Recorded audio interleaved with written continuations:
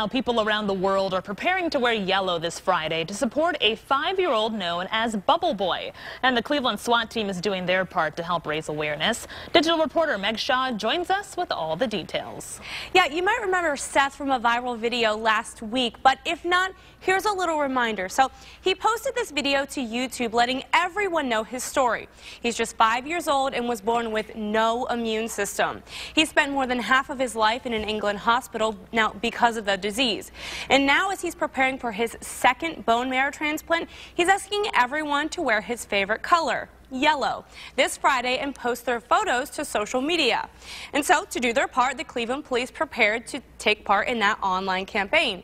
Today, they were outside the Rock Hall posing for a photo for Seth, and I got the chance to catch up with him. So I just figured it'd be something good for us to do, get the unit together and just show support for Seth. And the officers are sending Seth that signed banner from the photo this week. So I'm asking all of you, if you have any yellow at home, dig it out, join the Cleveland police and thousands of others around the world this Friday. Post a photo to social media and use that hashtag #WearYellowForSeth. Feel good story of the day, guys. It's great to see it taking off, that's for sure. Yes.